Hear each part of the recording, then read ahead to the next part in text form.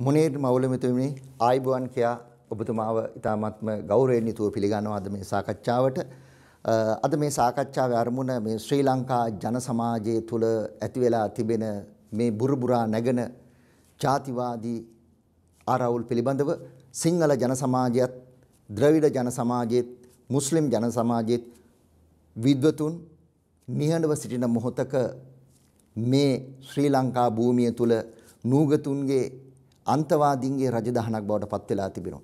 මේකෙන් අහිංසක සිංහල ජන සමාජයේ මිනිසුන්වත් ඒ වගේම කොත්ත රොටිය හදන වඩේ විකුණන කංජි වෙළඳාම යන අහිංසක මුස්ලිම් අයට අද තමන්ගේ ජීවිකාව කරගන්න බැරුව ලත වෙන මොහොතක මේ සමාජයට පණිවිඩයක් අන්ධ විශ්වාසයන් අන්ධ ප්‍රශ්න වලින් මිරිකී ඉන ජනතාවට යහපත් කතිකාවක් ඇති කරන්න තමයි ඔබතුමාව අපි ආදරෙන් කැඳවුවේ. මම ප්‍රථමයෙන්ම ඔබතුමා දෙසට යොමු වුණොත් කුමක්ද මේ ශරියා නීතිය කියන්නේ? ඔව් මම හිතන්නේ කාලීනව සහ කාලෝචිත කාරණාවක් මේ මොහොත වෙනකොටත් විශේෂයෙන් මුද්‍රිත ඒ වගේම විද්‍යුත් සමාජ මාධ්‍ය ජාල හරහා ශරියා නීතිය පිළිබඳ විවිධ සාකච්ඡාවන් සහ විවිධ අදහස් දැක්වීම් මේ විට පවතිනවා. විශේෂයෙන් මා විශ්වාස කරනවා සහෝදර ජනතාව තුළ ශරියා කියන වචනය ඊ타මත්ම භයානක ඊ타මත්ම කුරූර කියන තත්වයකට පත් වෙලා තිබෙනවා. ඊට ප්‍රධානම හේතුව ලෙස මා විශ්වාස කරන්නේ ශ්‍රී ලාංකික ජන සමාජය තුළ ශරියා කියන වචනය ඊ타මත්ම නරක වචනයක් බවට පත් වෙන්න ප්‍රබලම සාධකයේ සහ හේතුව ලෙස මා දකින්නේ මෑත වකවානුව තුළ විශේෂයෙන් අපේ රටේ කාන්තාවක් රිසානා නෆික් කියන කාන්තාව ගෘහ සේවයට සෞදියට ගියපු වෙලාවේදී දරුවෙක් මරණයට පත් වෙනවා.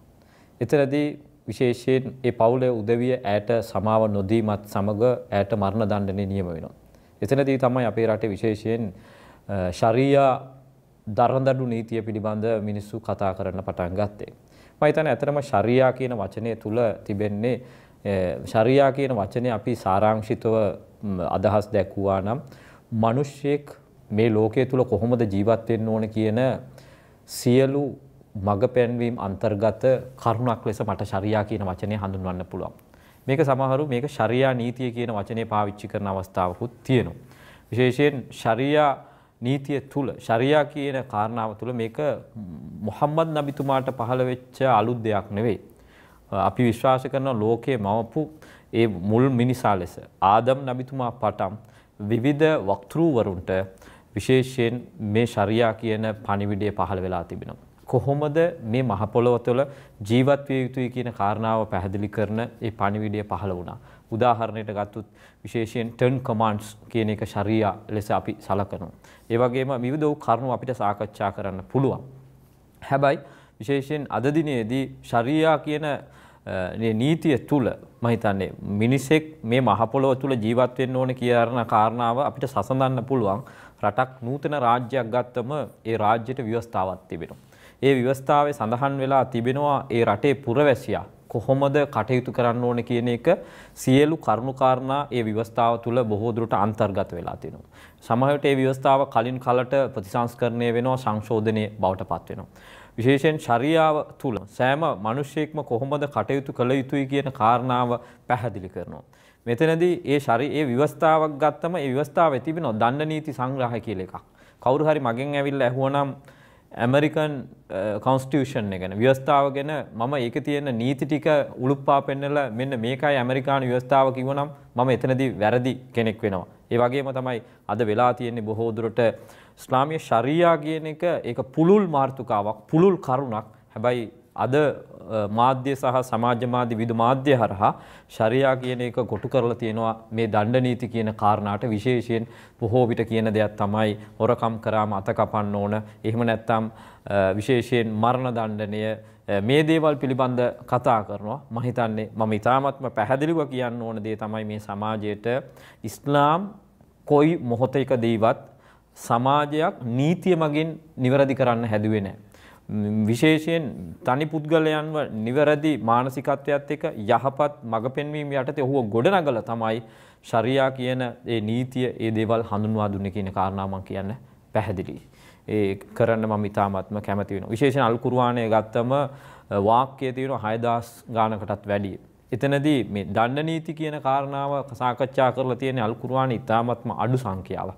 10ක් වගේ ඉතාමත්ම සුළු සංඛ්‍යාවක් තමයි මේ නීති පිළිබඳ දණ්ඩ නීති පිළිබඳ කතා කරලා තිබෙන්නේ. හැබැයි විශේෂයෙන් මේ ශරියා නීතිය තුල තිබෙන අනිත් කාරණා පිළිබඳ මහ ලොකුවට මේ සමාජ මාධ්‍ය ජාලා හෝ එහෙම නැත්නම් විද්‍යුත් මුද්‍රිත මාධ්‍ය ජාලා තුල එළියට එන්නේ නැහැ. විශේෂයෙන් උදාහරණයක් කියන්න පුළුවන් එක උදාහරණයක් මට කියන්න පුළුවන්. ශරියා තුල තියෙන දෙයක් තමයි ඔබේ මවගේ පාමුල තමයි ස්වර්ගයේ තියෙන්නේ. ඒ කියන්නේ ඔබේ දෙමව්පියන් ඉතාමත්ම ගෞරවාන්විතව ආදරෙන් රැක බලා ගැනීම තුල තමයි ඔබට සැබෑ විමුක්තිය තියෙන කියන පණිවිඩය. විශේෂයෙන් සාර ධර්මයන් සහ හැදියාවන් පිළිබඳව කොහොමද අපේ දෙමව්පියන්ත් එක්ක කටයුතු කරන්නේ? අපි කොහොමද වැඩිහිටියන්ත් එක්ක කටයුතු කරන්නේ? අපි කොහොමද අසල්වැසියා සමග කටයුතු කරන්නේ? උදාහරණයක් මට කියන්න පුළුවන්. ඔබ බඩපුරා කටපුරා ආහාර අරගෙන ඔබේ අසල්වැසියා බඩගින්නේ පසු වෙනවා නම් ඔබ සැබෑ විශ්වාසවන්තයෙක් නොවන බව මේ ශරියාව අපට කියා දෙනවා. එහෙනම් අපිට දෙන පණිවිඩය මොනවද? ඔබ ගැන විතරක් නෙවෙයි. ඔබ වටා ඉන්න අසල්වැසියා පිළිබඳ. ඔහු අදහන ආගම අපට ගැටලුවක් නැහැ. ඔහු දරන මතවාදය අපට ගැටලුවක් නැහැ. හැබැයි ඔහු පිළිබඳවත් අපි හැඟීමකින් ජීවත් වෙන්න ඕන. විශේෂයෙන් ශරියාව තුල කියන දේ තමයි ඔබේ බිත්තිය ඔබේ තාප්පය උඩට බඳිනකොට ඔබ කල්පනා කරන්න ඕන අසල්වැසියාට ඒ මද සුළඟ නොපිනෙන වෙනා නම් ඔබේ විශ්වාසය ඔබ උරගා බැලිය යුතුයි කියන කාරණාව තිබෙනවා. ඒ වගේම තමයි නබිතුමන් කියපු කාරණාව තමයි ඔබ මග යන විට කෙනෙකුට බාධාවක් වෙන ගලක් මුලක් එහෙම තිබෙනවා නම් ඔබ ඒක ඈත් කරන්න නැතුව යනවා නම් ඔබට විශ්වාසයේ තියෙන අන්තිම අල්පමාත්‍ර කරුණක්වත් ඔබ තුල නැහැ කියන එක. මම හිතන්නේ ශරියාව තුල මෙවැනි දේවල් සමාජයට මතුවෙන්නේ නැහැ. අවාසනාවකට මම හිතන්නේ මතුවෙන්නේ මෙන්න මේ කාරණාව තමයි. ඒත් මම හිතන්නේ මම කියන්න කැමති. කියන්නේ දණ්ඩ නීති සංග්‍රහය උනත් ශරියාව තුල තිබෙන ඒක ඉතාමත්ම වැදගත් විදිහට ඉතාමත්ම සාධාරණ විදිහට තමයි මේ දේවලුත් ඉස්ලාම් හඳුන්වා දී තියෙන්නේ. සමහරවිට අපිට දුරින් ඉඳලා දකිනකොට මේක මහා භයානක දෙයක් වෙන්න පුළුවන්. හැබැයි ළඟට ගින් හරියාකාර අවබෝධයක් අරගත්තා නම් හරි කියවීමක් අපිට තිබුණා නම් මම හිතන්නේ මේ ප්‍රශ්නේ අපිට මතුවෙන්නේ නැහැ කියන එක. ඒ නිසා විශේෂයෙන් ශරියා නීතිය ශරියා කියන එකට ඉලක්ක විශේෂයෙන් ශරියාවල අරමුණ තමයි කරුණු 5ක් ආරක්ෂා කිරීම. එකක් තමයි දහම ආරක්ෂිත වෙන්න ඕන. ඒ වගේම මිනිසාගේ ආත්මය ආරක්ෂා වෙන්න ඕන. ඒ වගේම ඔහුගේ බුද්ධිය, ඒ වගේම ධනය සහ ඔහුගේ පරම්පරාව කියන කාරණාව. මේවට අනතුරු වෙන දේවල් ඉස්ලාම් මේ ශරියා හරහා වළක්වලා තිබෙනවා. මට සරල උදාහරණයක් කියන්න පුළුවන්. විශේෂයෙන් මත්පැන් ගත්තම ඒක අපේ බුද්ධියට ලොකු හානියක් වෙනවා. ඒ නිසා ඉස්ලාම් ඒක තහනම් කරා. ඉස්ලාම් කිසිම දෙයක් මානවයාට යහපත් වෙන කිසිම දෙයක් ශරියා හරහා තහනම් කරේ නැහැ. ඒ වගේම මානවයාට හිංසා කරන පීඩා කරන කිසිම දෙයක් ශරියා හරහා අනුමත කරලත් නැහැ.